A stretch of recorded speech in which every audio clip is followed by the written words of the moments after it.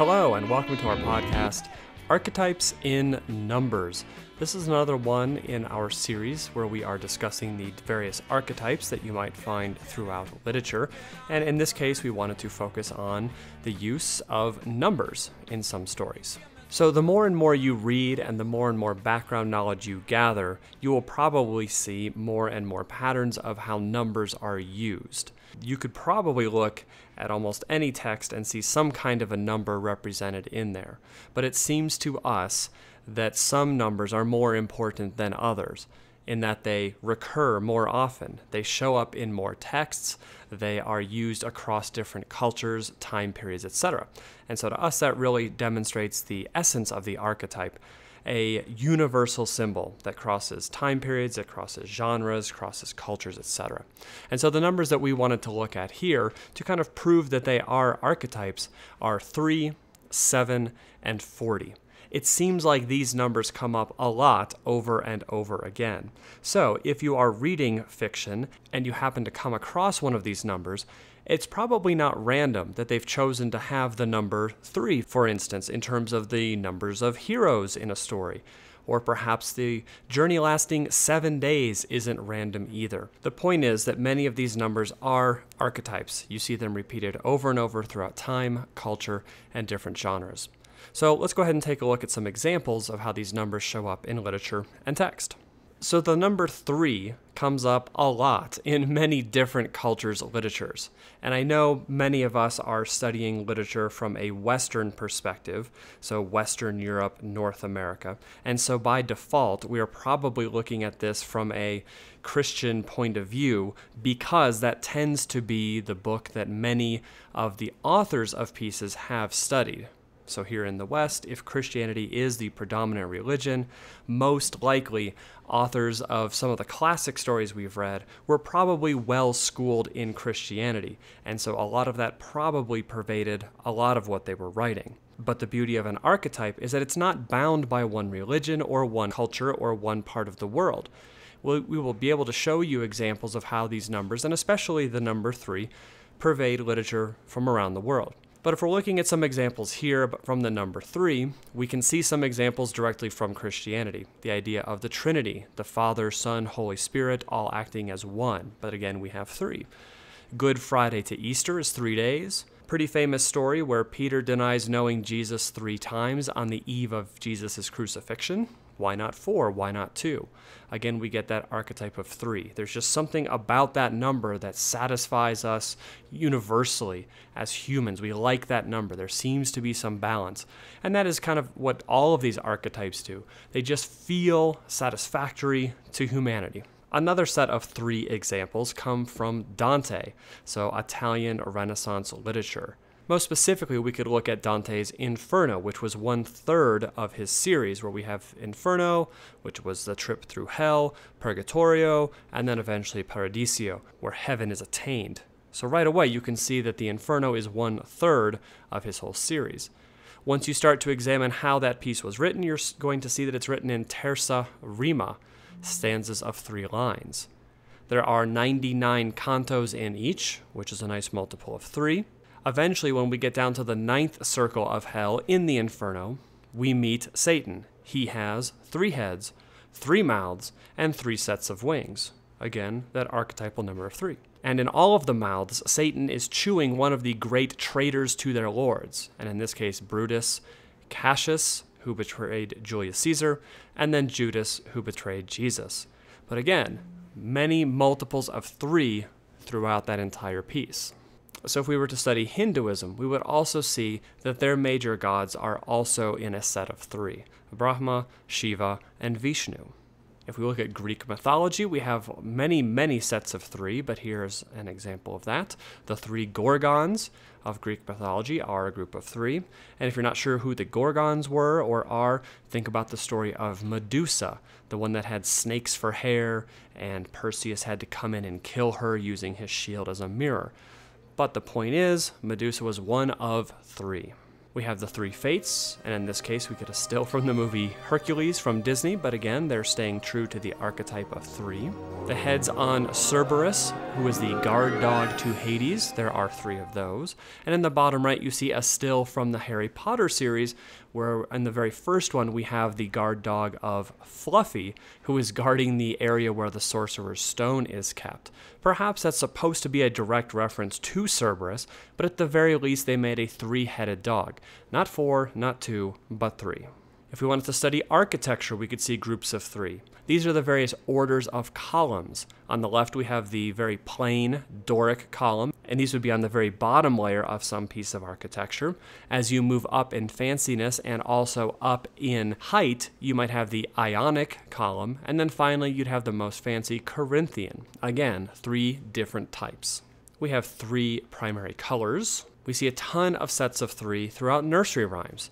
And so here we are breaking obviously from the Christian tradition of three or the Hindu tradition of three, and we're just having them in popular culture. Three little pigs, three blind mice, three billy goats gruff, and Goldilocks and the three bears. If we look at popular movies, we have groups of three oftentimes. In the very funny movie with Billy Crystal, we have three of the city slickers, three city guys who go out to a dude ranch to kind of find themselves. But again, it's a group of three. The Three Amigos with Steve Martin, Ghostbusters, another set of three, and granted, the Ghostbusters do get a fourth Ghostbuster that helps them out eventually, but they start off with three.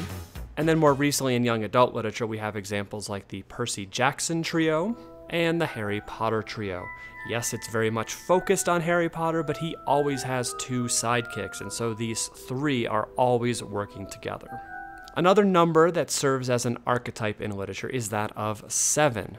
And so again, we can go back to its ties to Christianity. In Christianity, there are 7 deadly sins. You can see those listed there. There are also 7 sacraments: baptism, confirmation, all the things that a Christian could earn or do throughout their life in terms of living a Christian life, becoming baptized, becoming married, perhaps receiving holy orders, so becoming a priest, confession, confirmation, etc. But then again, we see ties to popular culture. The 7 dwarfs and Snow White. Why 7? Why not 8? Why not 6? There's something about 7 that just feels complete. Japanese film, we have 7 samurai. A group of 7 independent samurai come to help save a town.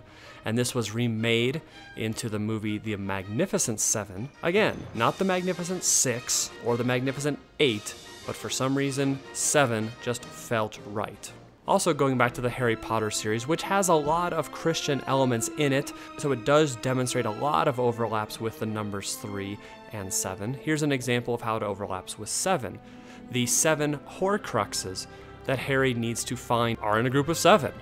The ring, locket, cup, Harry Potter himself, not to give anything away, figure there's a couple-year limit on spoilers here. Nagini the snake, the diary, and the diadem. Why did J.K. Rowling divide up Voldemort's soul into 7? Hard to say, but it is an archetypal number. It just feels right, it feels round, and that it is 7. We can also see examples from Islam. It says the 7 heavens and the earth, and all that is therein glorify him, meaning God. So we have a group of 7 again. Greek mythology, we have the 7 sisters, or the Pleiades, and this is the basis for the Subaru logo. So if you happen to see one of those cars driving around your area, check that out. The 7 stars, or the 7 sisters, are supposed to be what that logo is based on. And then additionally, Egyptian mythology. Set tore the god Osiris's body into 14 pieces, 7 each for the 2 regions of Upper and Lower Egypt. And so Osiris was the first mummy, or first mummified figure in Egyptian history, and that kind of spurs the tradition of mummifying people after they died in Egypt. But you can see from their mythology, you get the nice archetypal number of 7. And again, in pop culture, we continue to have bunches of 7s. We have 7 colors in the rainbow, Roy G. Biv. 7 notes in the musical scales, 7 dwarfs again, 7 continents, 7 wonders of the ancient or the modern world, 7 days of the week, the musical 7 brides for 7 brothers. We could go on, but of course the most important group of 7 were the 7 castaways from Gilligan's Island. Gilligan, Skipper, Professor, etc. Why not 8? Why not 6? Hard to know exactly, but again, the TV show creators settled on the number 7 because something about 7 just felt universal, felt complete for those creators. One last archetypal number we'd want to look at is the number 40. Again, this seems to come up in a lot of different cultures and religions and time periods and different genres. So again, we can back up to start with Christianity.